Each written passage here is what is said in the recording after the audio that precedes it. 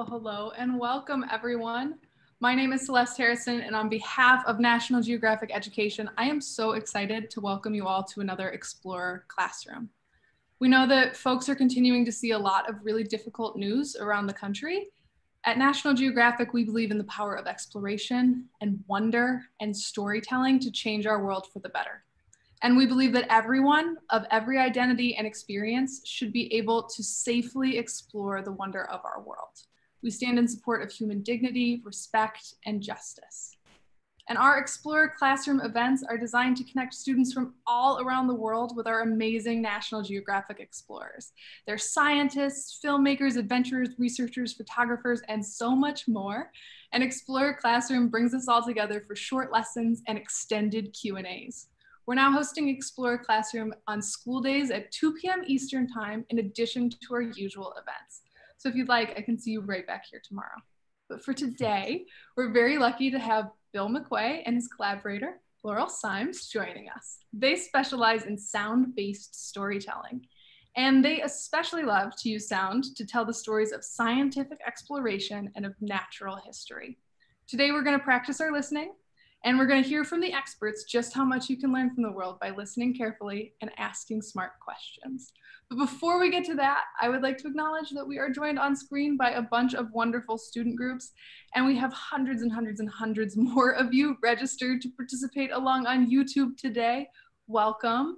Our students are representing Canada, India, Kuwait, Malaysia, Mexico, Peru, Romania, the United Kingdom, Arizona, California, the District of Columbia, Florida, Iowa, Illinois, Massachusetts, Maryland, Minnesota, Missouri, New Hampshire, New Jersey, New York, Oregon, Texas, Virginia, Washington, and probably more places too.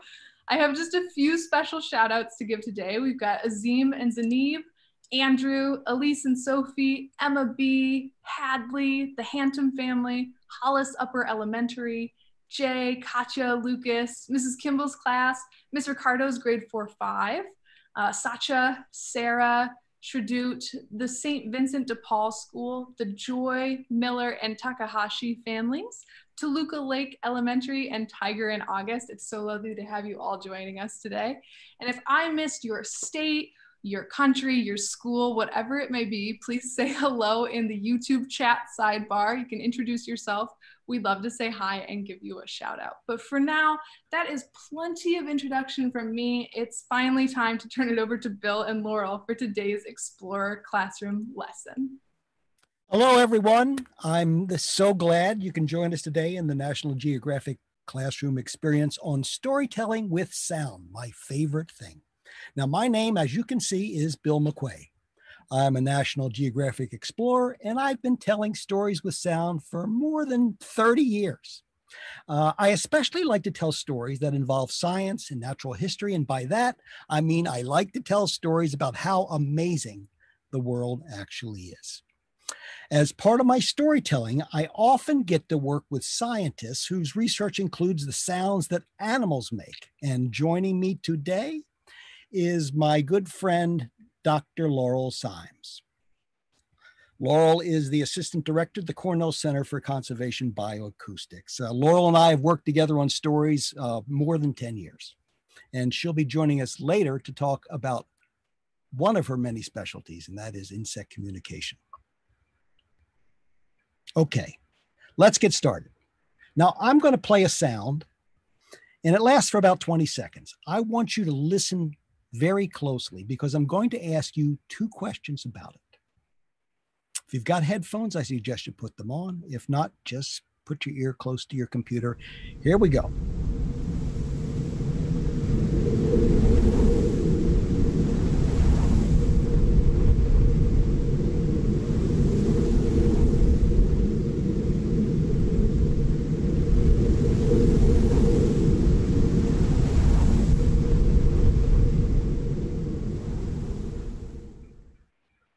So, first question, did that sound make anyone feel differently than they were, say, a moment ago? Let's find out. Maybe William and Lily could give us an answer. William and Lily, how did that sound make you guys feel? It made me feel more comfortable. Whoops. More comfortable. Well, it's interesting you say that because, to tell you the truth, where that sound was recorded, it was pretty uncomfortable because it was recorded there at the North Pole. Now, what makes telling stories with sound so effective? Human beings, you, me, our mom and dad, our friends, what? I don't know why this jumping head, have evolved to have very sensitive hearing, okay? So one thing, our ears never sleep. Think about that. When you're asleep, there's a sound, you'll wake up. Your eyes may not be watching anything, but your ears are always listening. And this is something that that helped us survive when we were living long time ago, when we were threatened by large animals. You may not be able to see that big hungry animal sneaking up behind you at night, but you could hear it and you could run quickly away. And unlike our eyes, we can hear things that are behind us, above us, below us, to our left and to our right, without even turning our heads. Think about that.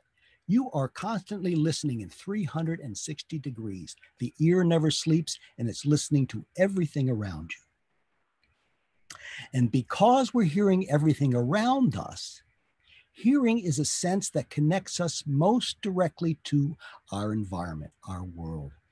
It makes it possible to tell stories with sound that can take people to different places and time. And because sound has such a powerful effect on how we feel, it's a great way to communicate to others at a very deep level. Okay. As you can hear, the world is full of sound.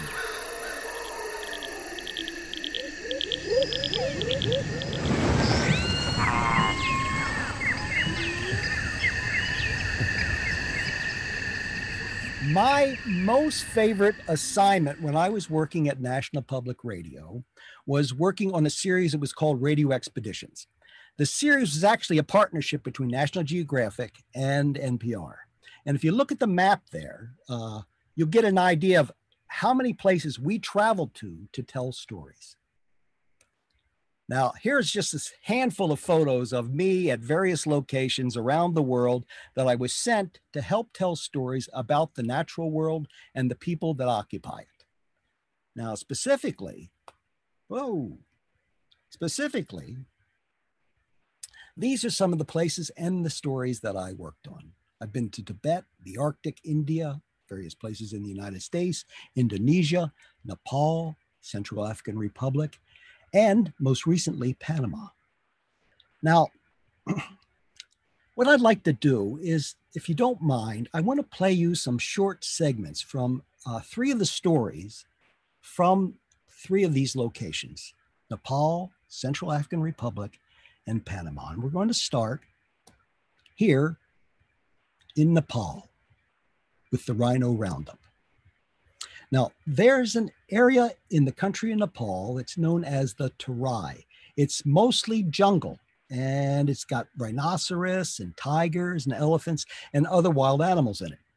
Now, for centuries, there were a few people that lived there in the Terai together with the animals. But as more and more people arrived, they began crowding out the wild animals and unfortunately destroying their habitat. So to help save the rhino, the World Wildlife Fund started moving the rhinos out of the area and transporting them to another area of the country where they would be safer and there were fewer people.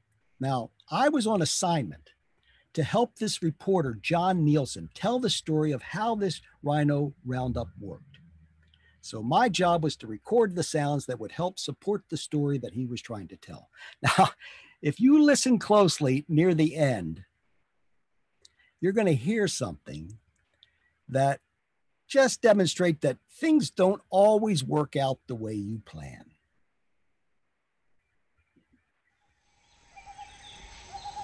It's before dawn now, and a line of Asian elephants is carrying at least 40 people towards a shallow river and a forest shrouded in fog. We're moving into the forest now. Elephant has got up a little trot, and I have a death grip on the rope in front of me. The idea now is for the 15 elephants in this group to surround the rhino, gradually collapse the circle, and then the shooters hit the rhino with a dart containing M99. It's a little bit like morphine. The elephants move through the forest in a horizontal line. Hunting formation, I'm thinking. There's a rhino, 20 yards ahead. 1,000 pounds, at least, with skin that looks like armor plating and a head that belongs on a dinosaur. It's looking right at me. The elephants circle the rhino. The rhino looks around for a break in the line. It's nice to be on the only animal in the world that's capable of facing down an angry rhinoceros. The elephant with the shooter is moving in. Everybody's staying back. They're gonna shoot her right here. Listen for the pop. Got him.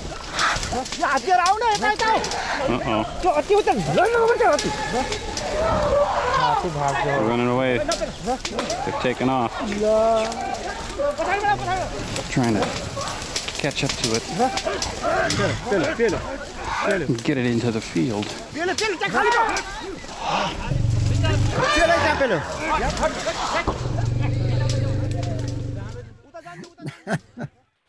Now, I hope you were able to understand what was going on there. The elephants circled the rhino. The idea is that the elephant is so big, the rhino, once it's darted and before it falls asleep, it will be too afraid to go anywhere. It'll just lie down and fall asleep. Well, that didn't happen at all. The rhino charged the elephant, and all the elephants decided, we better get out of here. And they ran in all directions. And that was the chaos that you heard. We did find the rhino several hours later. It was asleep down in the, you can see him down here in the bottom. He was asleep in the grasses, and they loaded him up in a big truck, and they took him 12 hours away to another location where he's still there today. The next story I'm going to tell is about listening to elephants, and this took place in the Central African Republic. Now, there's a species of elephants. Most of us think about the elephants as living in the plains of the plains in Africa, but there's a special species of elephant that lives in the forests. They're a little smaller than those other elephants. Now, within the jungle where these elephants live, there's a big clearing. It's known as the Bai. And there, hundreds of elephants get together to play. They bathe, they find mates. They have a pretty good time. Now, as you'll hear, I was so captivated by the sounds of the elephant, I didn't notice that a big bull elephant got very upset that I was in his forest, and he told me so in no uncertain terms. So you're going to hear that. Now, reporting with me is my good old friend and NPR colleague, Chris Joyce.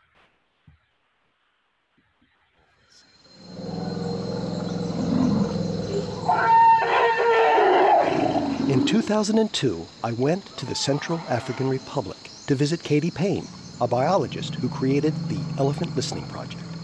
I was there to record these elephants for NPR's Radio Expeditions program. Katie's team was living in shacks in a dense jungle inhabited by hundreds of rare forest elephants. And as I recall, Bill, you got an earful of elephant right off the bat. Yeah. I was walking through this rainforest to an observation platform built up in a tree, out of reach of the elephants. I climbed onto a platform with my gear, and I set up my recording equipment. I put my headphones on and then sat there listening. That first roar sounded close to me, but I was so focused on the settings of my recorder that I didn't bother to look around. Truth is, Bill goes into a kind of trance when he records. That second roar sounded a lot closer. I thought, this is so cool. But what I didn't realize was there was this huge bull elephant standing right underneath me, pointing his trunk up at me just a few feet away. Apparently, he was making a dominance display. Well, maybe he didn't like being ignored. I was so busy listening, I never looked up. I never saw him. The scientists on the other platform saw the whole thing. Those scientists were part of a listening culture that's evolved over the past 60 years. Honestly, I had no clue that that elephant was just a few feet away from me as I was up in this tree on the platform. I was just so focused on the sound that I had no idea. I only heard about it much later. Okay. Whoops. Now, I'm currently working on a new story, and it's going to be a National Geographic podcast about insects and the threats they face. The story features an insect called a katydid, which Laurel's going to talk much more about. And I just finished the first episode of the podcast, and I would like to play just a small part of it for you. Now, here's your chance to do what I have to do when I'm beginning to work on a story. I need to listen to all the sounds that I've gathered to decide which ones to use that are going to best help me tell the story. So what I'm going to do is I'm going to play for you just the sounds. I'm not going to include the narration yet. I will do that next. Now I'm just going to play the sounds. And I want you, as you're listening, to try to identify as many of the sounds that you can hear as you listen. Here we go.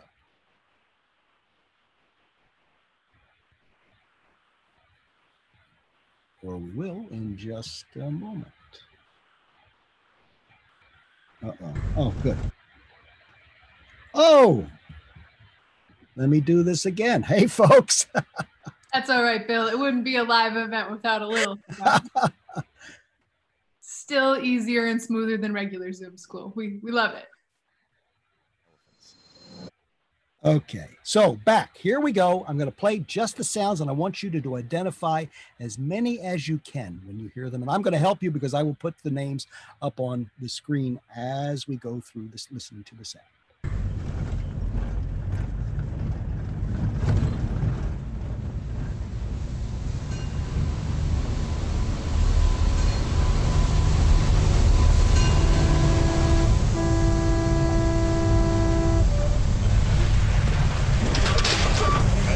Good to see you.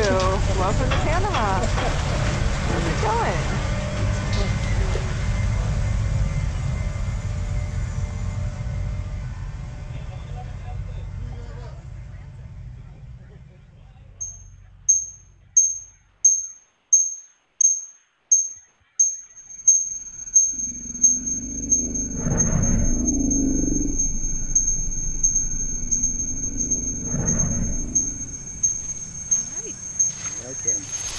You want to read on?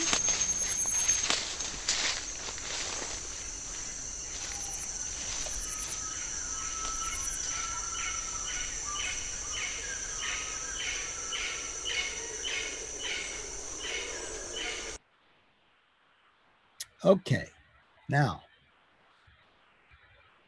I'm going to play the same sounds in the same sequence, but I'm going to add my narration.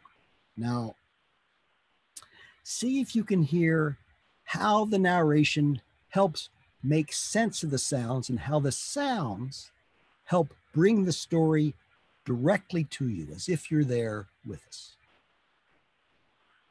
It's been more than a decade now, and Laurel continues to listen and study insects. And now her research has her exploring insects on a remote tropical island.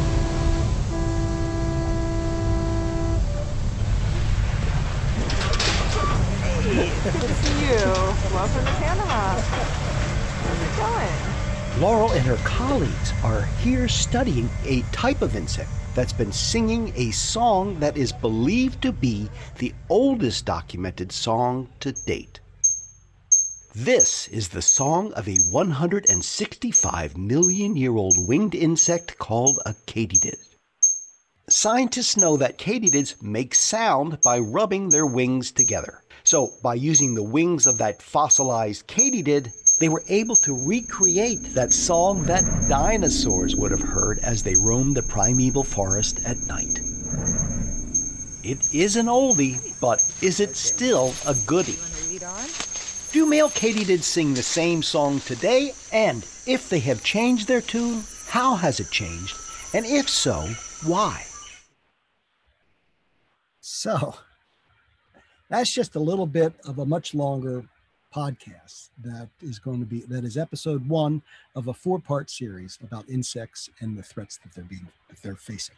Now, I thought it would be fun to have Laurel talk about what she has discovered about katydids in her research and how she and other scientists are using sound in their research. So, Laurel? Hi, my name is Dr. Laurel Symes, and I've been working with Bill for almost 10 years now, but I am a researcher studying insects. And a lot of the insects I study are in the tropics.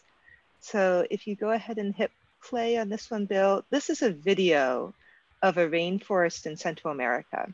So these are the type of places that my team and I go to study and collect data.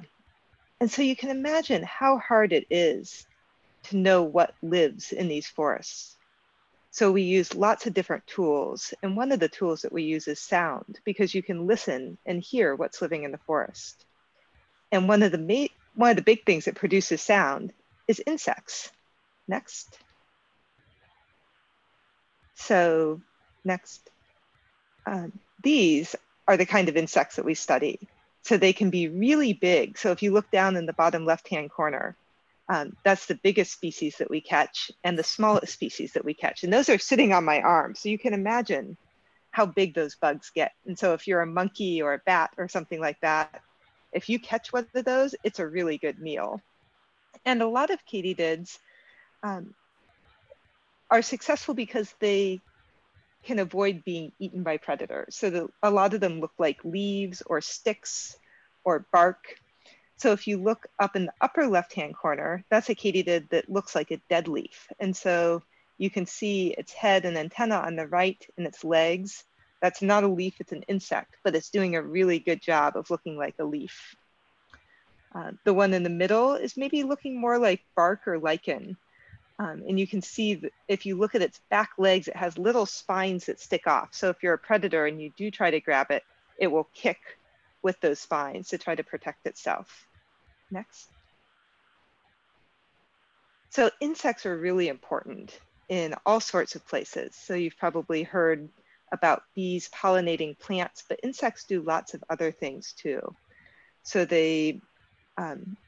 one of the major things that they do is eat plants. So if we didn't have insects, there would be a lot more plants and different types of plants, but because insects often eat their body weight in leaves every day, they can really change what plants are growing out there. Next. Next.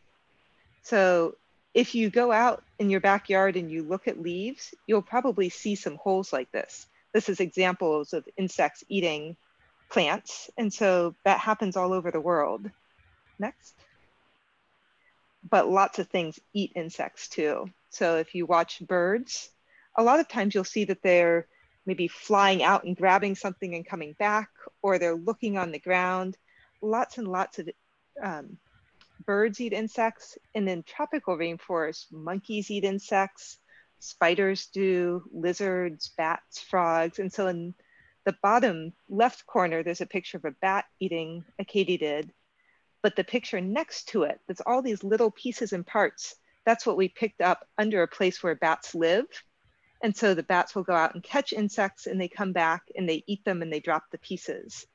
And so insects are important because they're eating plants and because they're being eaten by lots of other things too. Next. But insects aren't defenseless. So these are some of my favorite ways that they protect themselves against predators. So if you look closely at this insect on the left-hand side, it has these pink legs. Have you ever seen an insect with pink legs before? This is super cool. A lot of animals can't see red very well. And so we look at this and we see a green insect with pink legs, but predators look at it and they just see a floating green leaf. And they don't realize that it's actually an insect that's standing on a branch. And you can sort of see that in the bottom picture. Now that same kind of insect is sitting on a branch, but its legs are almost invisible when they're on a stick. Next. This is another kind of insect. And this one's super cool because it actually walks in a way that helps it avoid being obvious to predators. So if you're ever like watching a movie or looking outside, if you see something move, it catches our attention. And so insects have the same problem. If they try to walk down the stem, predators will notice that there's a leaf moving. But when this insect walks, it rocks forward and back. So it will take a few steps forward and a step back and a few steps forward. And so it just sort of looks like it's blowing in the wind, but before you know it, it's walked all the way down the branch. And then during the daytime, that funny little point on its head, it will bend down and put that against the stick and put its wings up in the air. And so it looks just like another leaf. And it even has the little brown spots on the wings. So there's nothing wrong with the insect. They were born that way, but it helps it look just like the other leaves. Next. And so I mentioned before that we're trying to use sound to understand what insects are in the forest because a lot of them are really good at hiding. And so it's hard to see them. But if we know what sounds they make, then we know what insects are living there.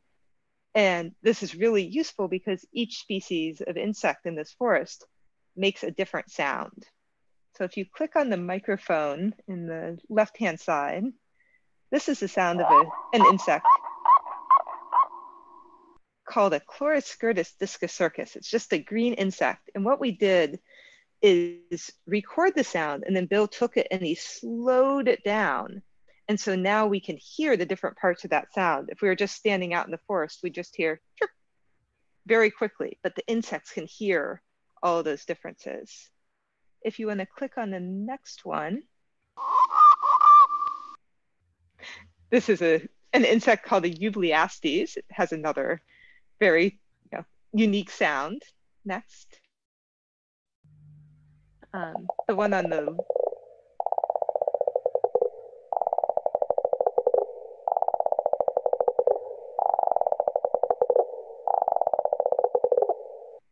So does anybody know why they're making sound?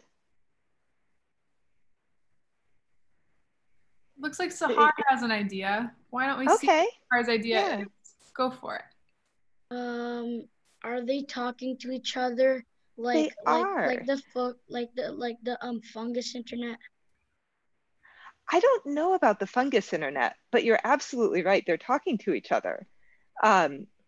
So what you're hearing is male insects, or the boys, who are saying, "I'm here, come find me." And so at night, it's all the different individuals saying, "I'm here, come over here." And so it's how they find each other. If you want to click on the microphone on the Midiata. So this is the one that we saw with the pink legs before. So they all make different sounds, but by understanding what sound they make, we can understand what insect was there. And I've actually been working with colleagues who are computer programmers to be able to use a computer to try to find these sounds in recordings to understand what insects are in the forest. Next. But how do we get these recordings? So a lot of the insects live way up in trees, so you have to go where the insects are at. And so to do that, we actually climb trees. And so you take an 8-foot-long slingshot and you shoot a little weight up over a branch, and then you pull up a rope, and then you can climb that rope and put a recorder way up there in a tree. And when you listen to the sounds, you get something really neat. So the sound that Bill is about to play is something that he helped us make for a story that he did. So the first thing you'll hear is the rainforest, and then it's going to slow down so that you can hear all the high-pitched sounds that were hard for us to hear before. So it will be slower and lower. Oops, sorry. There we go. This is just the forest at night. You can hear all the insects in activity. And now it's slowing down.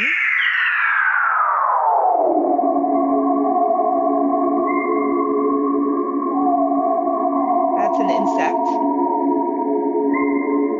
And that's a bat.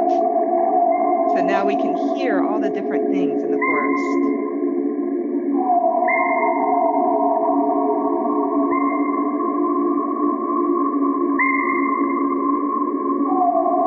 So sound can give us an amazing window into a world that otherwise we wouldn't even know existed.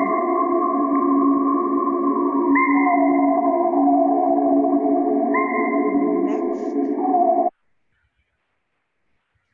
And so at this point, I just want to thank you so much for your attention and interest in insects. I can talk about insects all day long, but I'm going to turn it back to Bill. Thank you so much, Laurel. I mean, I was not an insect person until I ran into Laurel.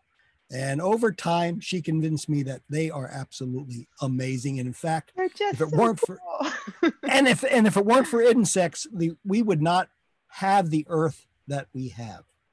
They affect every aspect of our life. And of course, when I finish my podcast, I'm going to tell you all about that. Anyway, let me exit this so we can get to the questions. Well, Phil and Laurel, that was amazing. Thank you so much for spending some time and sharing with us today. That noise of the forest slow down is like haunting and beautiful, and I don't think I'm going to forget that anytime soon. For folks following along with us at home, we would love to see what you do with this. Maybe you're going to do a follow-up activity from the family guide. Draw a picture, write a story. Maybe you're going to even head out into nature and start recording your own sounds or making your own podcast. Whatever it is, we would love to see it or hear it, I suppose. You can send it to us on Twitter by tagging @NatGeoEducation and using #ExplorerClassroom. That way we can make sure Bill and Laurel get the chance to see and hear all of your wonderful work too. And now in terms of questions, if you're up on screen with me, get yourself ready with a nice loud voice. If you're watching along on YouTube, go ahead and start leaving your questions in the chat bar. We've seen a bunch of them come through so far. They're looking great. Please only send each question one time. We record everything that you guys send us, so please don't spam us. We'll have to put you in timeout. It'll be sad. But anyway, our very first question for today comes to us from Luigi G, who way back at the beginning was wondering about that cold weather sound that you played for us. Did you put the microphone in the snow in order to get that kind of rustling wind noise? How did that work? So actually, what a good ear. First of all, that they know that's a cold, windy sound. Let's let you know that they're listening. What I actually did was I took my microphone. I didn't put it in the snow, but I put it close to the snow. So you could hear the wind whip the snow, which sounds like that scraping sound. And that's how we got that sound. Normally, when you're recording, you don't want to get wind sound. It disrupts it. It sounds awful. But in this case, I felt quite proud of myself that I could capture wind in such a way that it really communicated something. That's awesome. And our next question seems like it's going to be a lot harder. So fair warning. Violet Rose Flores is wondering how many sounds you think you've recorded in your career so far.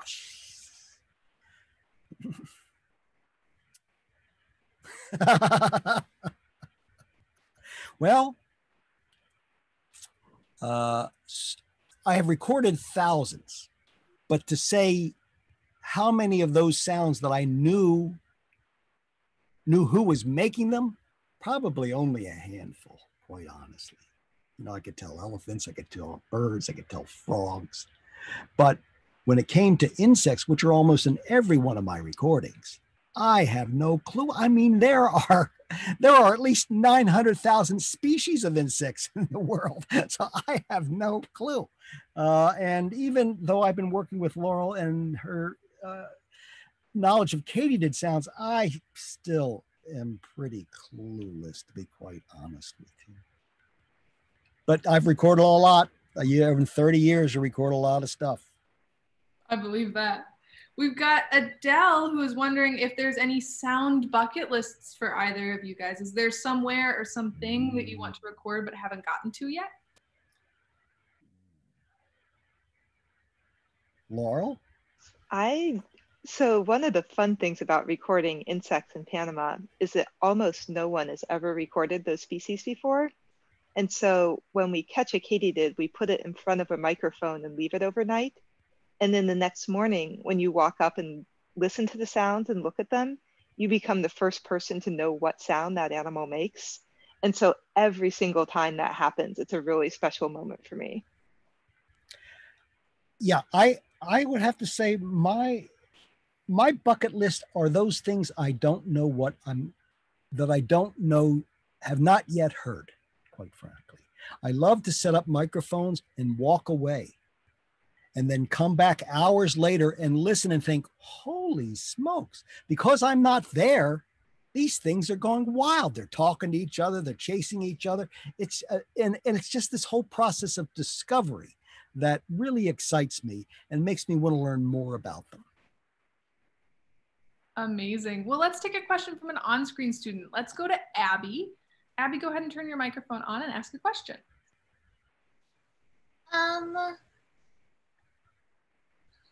Do you have a favorite recording that you've done?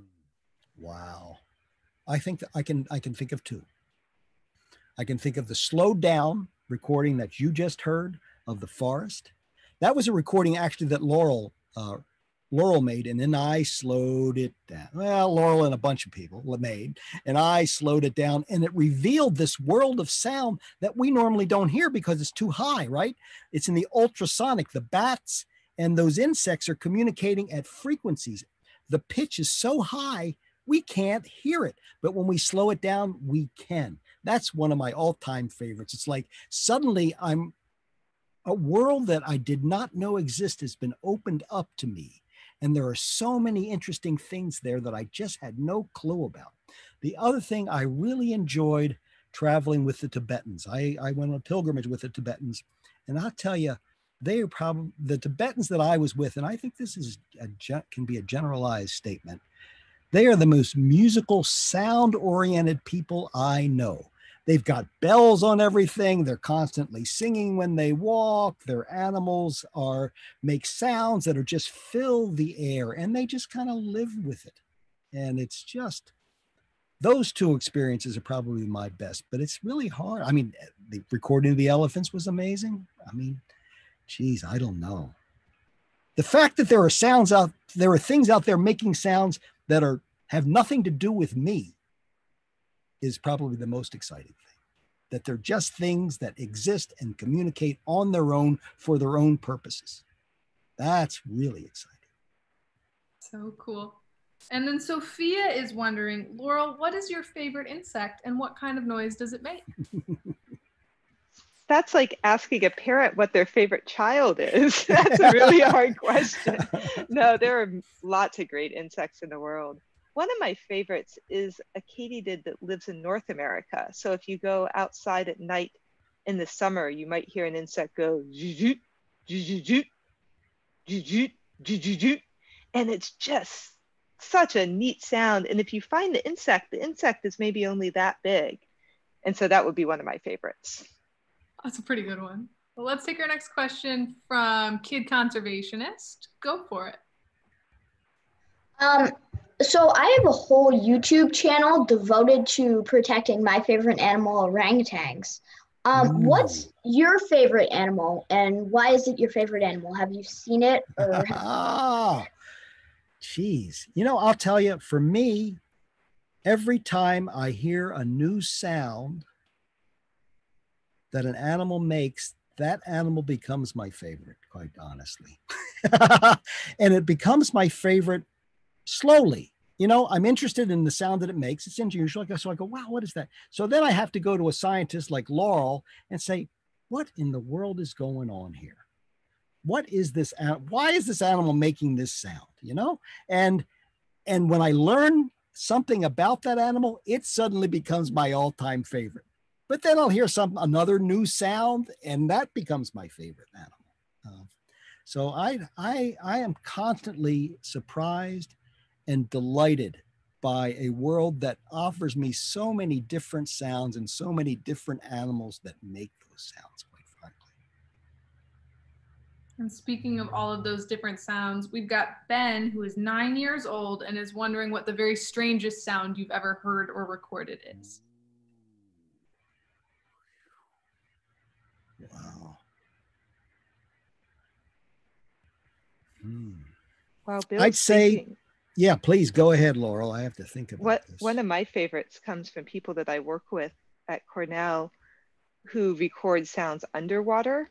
And so I'm used to hearing whale sounds, but I'd never heard seal sounds before. But if you put a microphone under the ice in Antarctica, you hear meow, meow, meow, meow, meow, meow, meow, meow, meow, meow, meow, meow, meow. And it's these amazing seal sounds. So there's a lot of really neat sounds in the world. The first time I heard the recording of these seals that Laurel's describing, I thought a spaceship was landing, quite honestly. I mean, it sounded like it's so otherworldly. You can't believe that an animal's making that. A walrus too. You know, walruses make a sound that sounds like two trash can lids being banged together. That's a walrus. He's making this sound. It sounds like two trash can lids. I mean, it's like there are so many unusual sounds, and we know so little about how they make them, and we're kind of know why they're making them, but we're not so sure. And that's one of the great things about working with sound and working with sounds that animals make, because there's so much that isn't yet known, and so many sounds that have not yet been heard. It's a great area to work in. So cool. Let's go to Solbin for our next question. Solbin, go ahead and unmute your microphone and use a nice loud voice. Has anything gone wrong?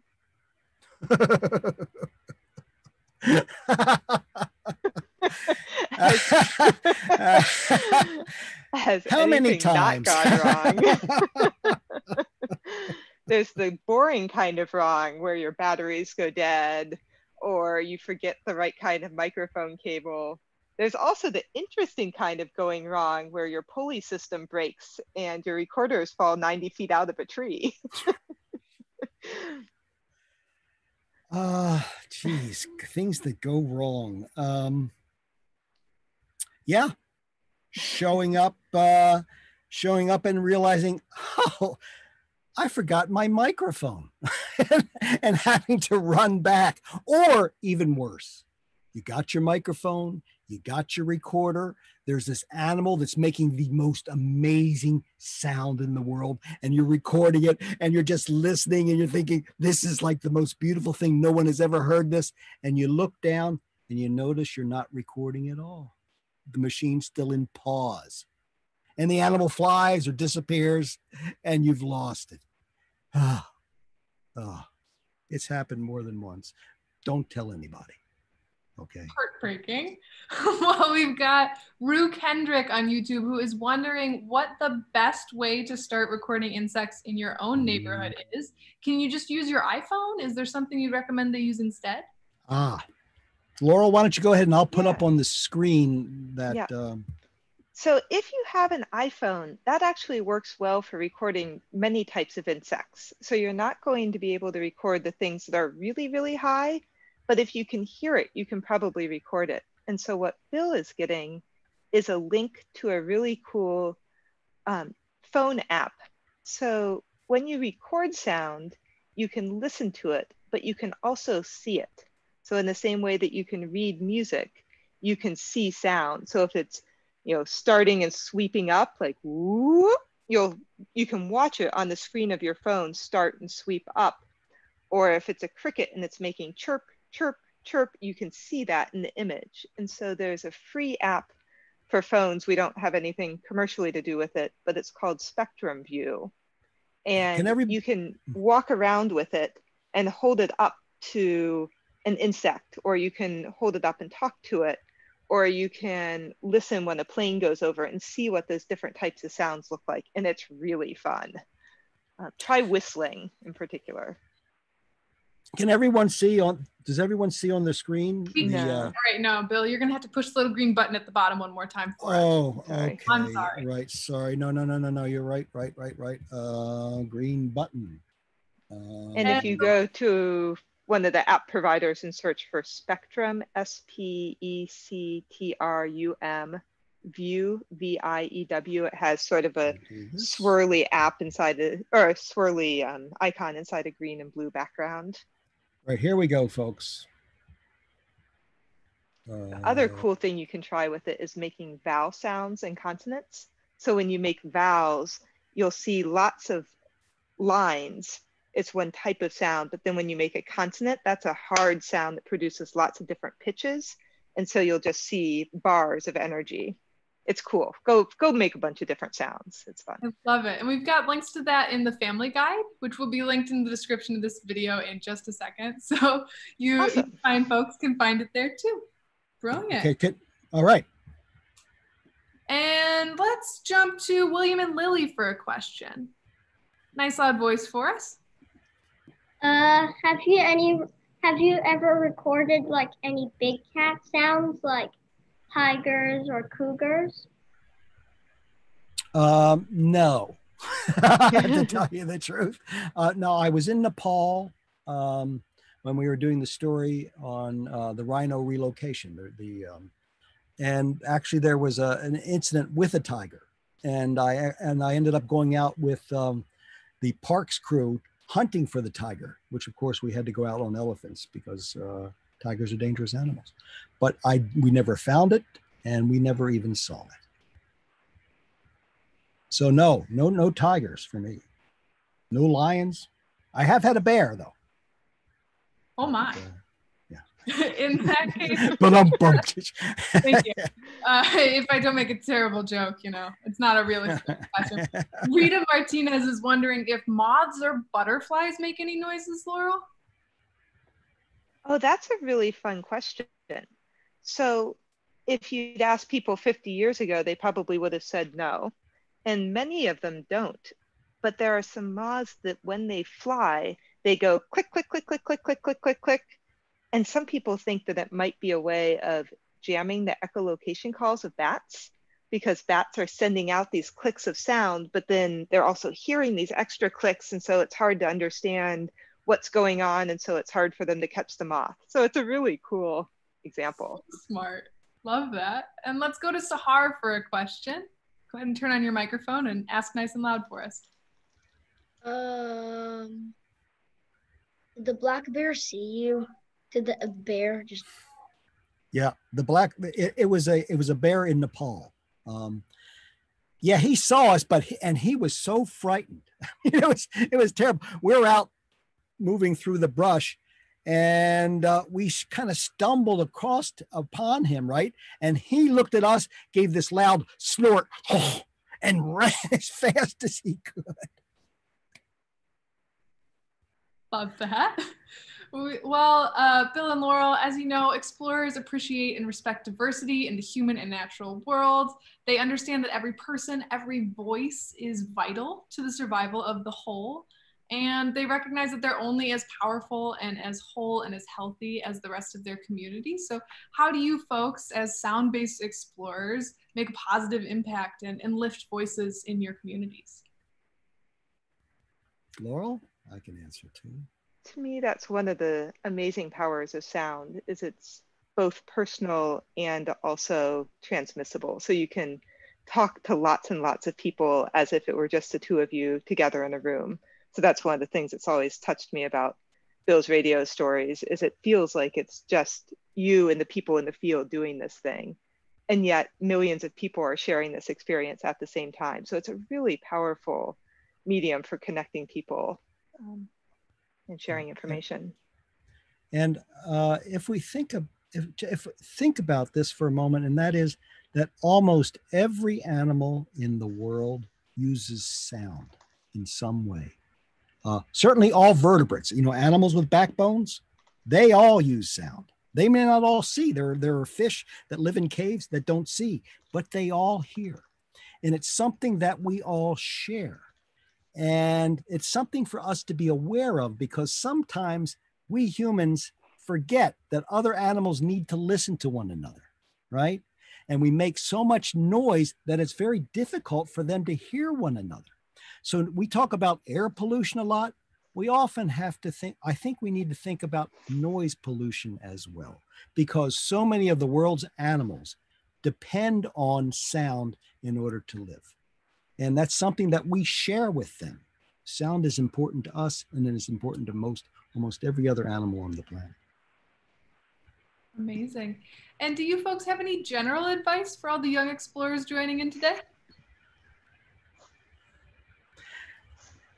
Well, I tell you, I would say if there's something that really interests you, and it's something you think about quite often, that's what you should pursue.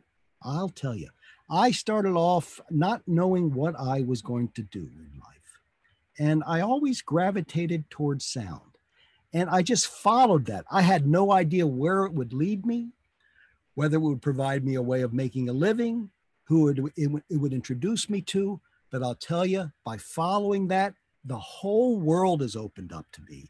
And I've met some amazing people and amazing creatures along the way.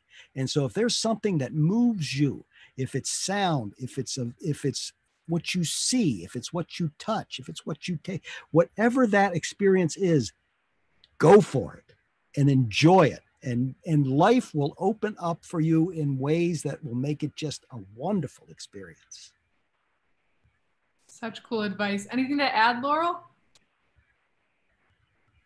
That's hard to follow. I think I would say, for me, one of the things that I've learned doing science through the years is just how long it takes to do something that I find important, and how many times you have to try it and try it again. I remember not that many years ago, the first time that I went to Panama and caught all these different insects, and I didn't know what any of them were. And it took so long the first few times just to identify it and know what kind of insect it was, and then to slowly learn the sound of that insect. But just day after day, you keep doing this, and all of a sudden you realize that you can walk into this forest, and any katydid that you find, you're going to know what it is and what sound it makes and what it eats and what eats it. And so it just was a slow process, but if you keep working at it, eventually you look back and realize how much you've learned and done. So cool. Well, thank you both. And for everyone out there at home, you can check out Explorer Classroom and many, many more free educational resources at natgeoed.org. Be sure to share your work with us on Twitter. Please. And we hope to see you at our upcoming events. Tomorrow at 10 a.m., we have photographer Amy Vitale joining us to introduce us to her friends at Olpegida, including 2 of the last northern white rhinos on Earth. And at 2 p.m. tomorrow, we're going to learn all about King Tut's treasures with National Geographic's archaeologist in residence, Fred Hebert. But for now, we've been listening so well. It's time for us to finally get loud. Before we sign off, I'm going to turn on everybody's microphones. Go ahead and help me out. Get those microphones on. Let's say goodbye and thank you to Laurel and Bill. Bye. Thank you. Talking with you all.